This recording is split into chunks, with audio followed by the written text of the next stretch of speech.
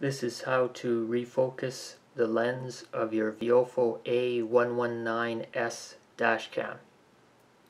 If your image is blurry on the left hand side, or the overall image seems poorly focused, or even the right side is poorly focused, contact your point of purchase and get your dashcam exchanged.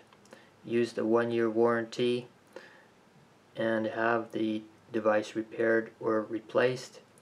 And if that doesn't work at point of sale, contact VIOFO on their website, create a service ticket, and find out what your options are. So this is what you want to do. Being careful not to damage anything. Initially mark the what I call the 0 position for your already supposedly focused lens, and you want to mark it in 3 places. You want to mark it on the threads, away from the locking ring, on the locking ring, and on the base. And this would be so you can track the focusing positions you are about to make to determine the best. Once done, you have to remove the glue that will already be on your unit. It will have glue on the threads and on the locking ring, and in this case there's some left still on the base. You don't have to take it off the base, but I'm just showing that using a needle you can pry up the glue easily.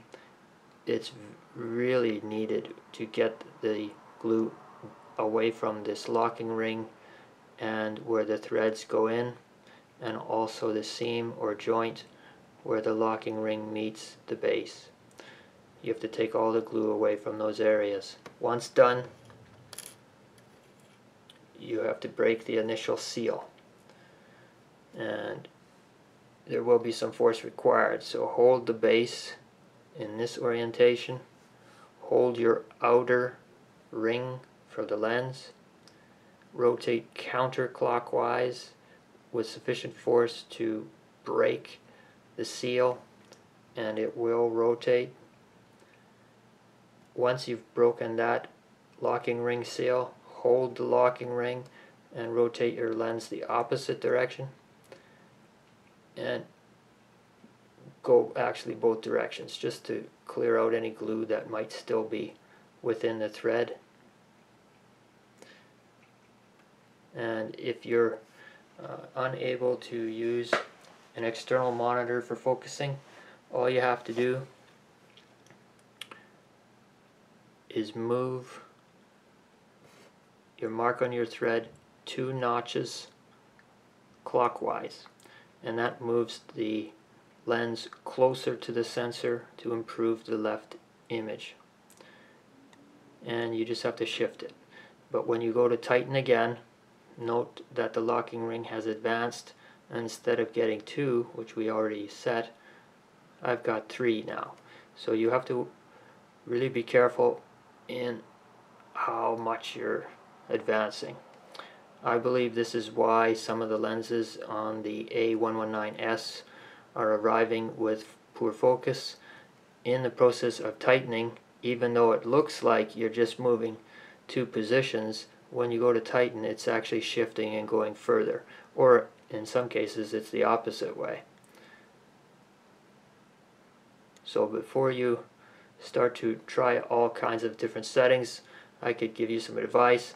I found it only works best from 1 to 4, within that range, unless yours is extremely blurry or there's something really wrong with the focus of your lens module. Between 1 notch and 4, doing clockwise. Once you have this set, you can reassemble your dash cam and take test video. I would suggest taking it in your house and pointing it at something within 6 to 10 feet or further away, which we're about to do, or put it in your vehicle and go to a parking lot or in front of a building so you can see straight edges, and check the focus, and then come back and then advance this 2-3 notches. If those aren't sufficient, back it down, put it on 1 notch, and then you're going to do incremental half notches to find the absolute sharpest image. That's how you can do it without a monitor. I happen to have one here, so we're going to use it. Given that we're going to do a live focus, I'm going to loosen this up so that it's free to move, and I'm going to reattach it to the dash cam.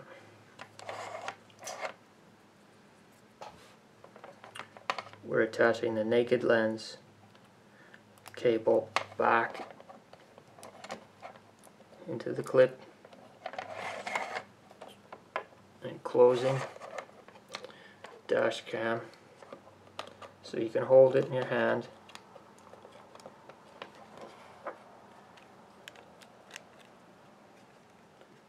Between your thumb and your finger, you're going to hold the base, giving the cable enough flexibility so it doesn't bind or catch or kink.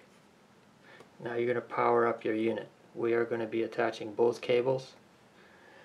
Get yourself an external power source, such as a tablet adapter, 2 amp,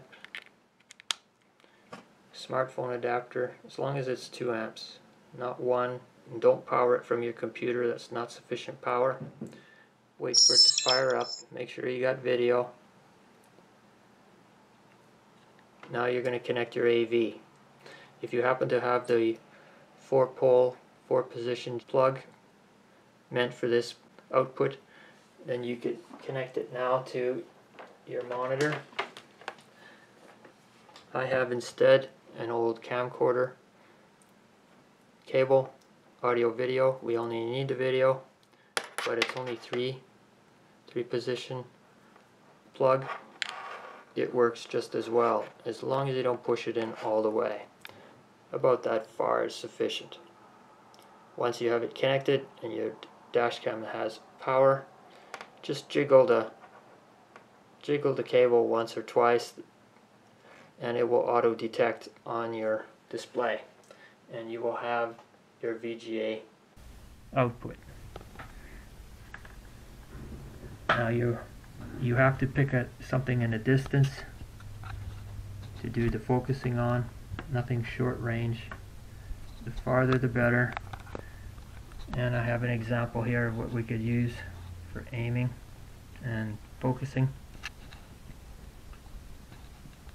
You want something with text on it, if possible, and something with straight edge, so books on a bookshelf would be good, or boxes stacked. That's what we're using here. And you want to do your focusing where you're going to go past the focus point. You're going to go into the blurry area, and then you're going to go past that point, back through the focused sharp area to another blurry section, and then you want to find the midpoint between. It's just a process of doing it slowly. So you're going to hold your locking ring and the base, and you're going to go back and forth until you're satisfied that you've found the midpoint, the sharpest picture. Unfortunately, it's only a VGA display you're getting. It's not high definition, so you won't get it precise, but it'll give you a ballpark point of focus. And then you can actually verify if your original point, the 0 position, has shifted. And that's how you know your dash cam was sent with the improper focus. So now that that's done, disconnect your monitor, disconnect your power,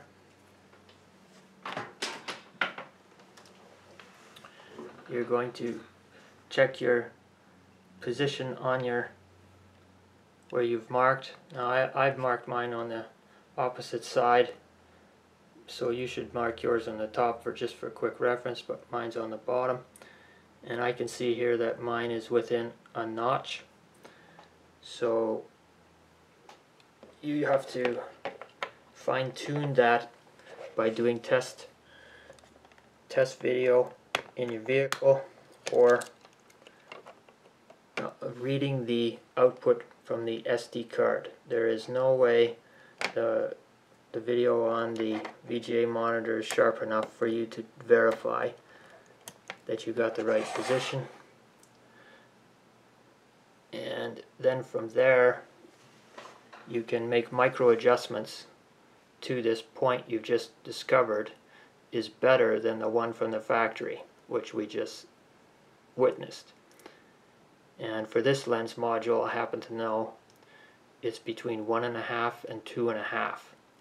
Has improved the left hand blurry edge. And I'm going to pick 2, the midpoint between those positions, and lock it in place, and that will fix this lens. Keep in mind, you must do the alignment of the base from my other video before you do this focusing. Now, to lock in place, I showed this earlier, just to do it quickly. You know now, let's say it's 2 notches. To lock that, you have to move your locking ring, move your thread, and then turn the outside until it gets tight.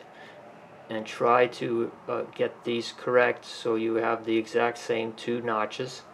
And then turn your locking ring last, just to see if you can snug it up. You're not using tools, but you are using sufficient force to make sure it is tight. Once you are satisfied and you've done your test footage and you've had it running for a week or so, you can dismantle again and then put some glue back. You can use very pliable, very soft, clear hot glue. A dot on here would be enough. Or what I'm using is the Loctite vinyl rubber repair cement. It's the closest to what seems to be originally used by VIOFO in the production line, and that would just be a couple of drops on here just to glue it in place. That's it. See my other videos and the tips I have on the A119S, the footage, and the GPS modification that people have been waiting for. Thanks for watching. Subscribe so you don't miss anything.